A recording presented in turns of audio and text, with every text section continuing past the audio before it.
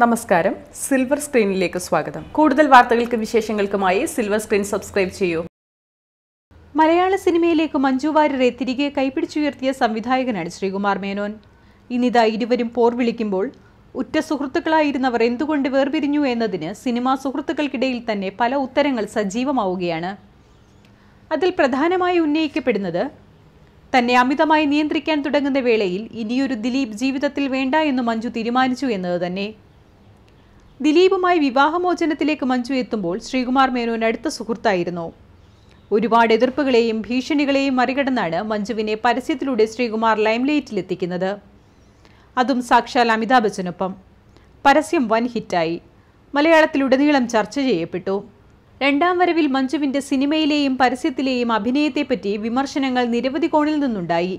എങ്കിലും താഴേക്ക് വീഴാതെ മഞ്ജു വാര്യർ എന്ന കൃത്യമായ brand value സൃഷ്ടിച്ചെടുത്തതും lady super star എന്ന പദവിയിലെത്തിച്ചതും ശ്രീകുമാർ മേനോൻ്റെ പബ്ലിക് റിലേഷൻ്റെ മികവ് കൂടി തന്നെയായിരുന്നു. ഒരുപക്ഷെ മലയാള സിനിമയിൽ മഞ്ജു വാര്യർ എന്ന ബ്രാൻഡ് വാല്യൂവിൻ്റെ മഹത്വം മഞ്ജുവിനേക്കാൾ മുന്നേ തിരിച്ചറിഞ്ഞതും ശ്രീകുമാർ ആയിരുന്നിരിക്കണം. അഭിനയ ജീവിതത്തിലേക്ക് സജീവമായി തിരിച്ചെത്തിയതോടെ മഞ്ജു തിരക്കു പിടിച്ച നായികയായി.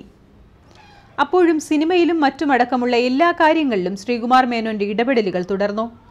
ഇത് അസഹനീയമായതോടെ പൊട്ടിത്തെറികളും തുടങ്ങി. തന്നെ ആരും നിയന്ത്രിക്കുന്നത് ഇഷ്ടമല്ലെന്ന് മഞ്ജു തുറന്നടിച്ചു. ഇത് ഒടിയൻ സെറ്റിലും പ്രതിഫലിച്ചു. എന്നാൽ സിനിമ തീർക്കും വരെ പൊട്ടിത്തെറിയിലേക്ക് കാര്യങ്ങൾ എത്താതെ മഞ്ജു വാര്യർ നോക്കിയെന്നറിയുന്നു. മറ്റൊരു ദിലീപായി ശ്രീകുമാർ മേനോൻ മാറുന്നുവെന്ന് തിരിച്ചറിഞ്ഞപ്പോഴായിരുന്നു ഇത്. ദിലീപ് അറസ്റ്റിലായതും അതുമായി ബന്ധപ്പെട്ടുണ്ടായ വിവാദങ്ങളുമെല്ലാം ശ്രീകുമാറുമായി അകലം പാലിക്കാൻ മഞ്ജുവിനെ പ്രേരിപ്പിച്ചു. ഒരു ഘട്ടത്തിൽ മഞ്ജുവിൻ്റെ എല്ലാ കാര്യങ്ങളും നോക്കുന്നതായി സ്വയം ഭാവിച്ചിരുന്നത് ശ്രീകുമാർ ആയിരുന്നു. ഏതു പടത്തിൽ അഭിനയിക്കണമെന്ന് പോലും. പുഷ് കമ്പനിയുടേതല്ലാത്ത പരസ്യത്തിൽ അഭിനയിക്കരുതെന്ന് നിർബന്ധിച്ച സമയമുണ്ടത്രേ. അങ്ങനെ അഭിനയിക്കുമ്പോൾ കിട്ടുന്ന റെമ്യൂണറേഷൻ പോലും സംസാരിച്ചിരുന്നത് ശ്രീകുമാർ മേനോനാണ്. എന്നാൽ ഒടിയനോടെ അതെല്ലാം മാറി. മഞ്ജു കൂടുതൽ സ്വതന്ത്രമായ തീരുമാനങ്ങളിലേക്ക് കടന്നു. ഇപ്പോഴത്തെ സംഭവങ്ങളെ സിനിമയ്ക്കുള്ളിലുള്ളവർ നോക്കിക്കാണുന്നത് ഇങ്ങനെയാണ്. ഈ പ്രശ്നം കേസും വഴക്കുമില്ലാതെ പരിഹരിക്കുമെന്നും സിനിമാക്കാർ പറയുന്നു. സിനിമയിലെ ചില പിന്നാമ്പുര കഥകളും ഇതോടെ പുറത്തുവരുമെന്ന സൂചനയും സജീവമാണ്. 1400 രൂപയുമായി വന്ന മഞ്ജുവിൻ്റെ അക്കൗണ്ടിൽ ഇപ്പോൾ 14 കോടി രൂപയുണ്ടെന്ന കളിയാക്കലും അതിന് കാരണക്കാരൻ താനാണെന്ന പറച്ചിലും അസഹനീയമായപ്പോഴാണ് DGPക്ക് മുന്നിൽ പരാതിയുമായി എത്തിയതെന്നും അറിയുന്നു. എന്തായാലും വരും ദിവസങ്ങളിൽ മലയാള സിനിമയിൽ സജീവമായ ചർച്ചകൾക്ക് ഈ പോര് വഴിതെളിക്കുമെന്നത് തീർച്ചയാണ്. News desk, silver screen.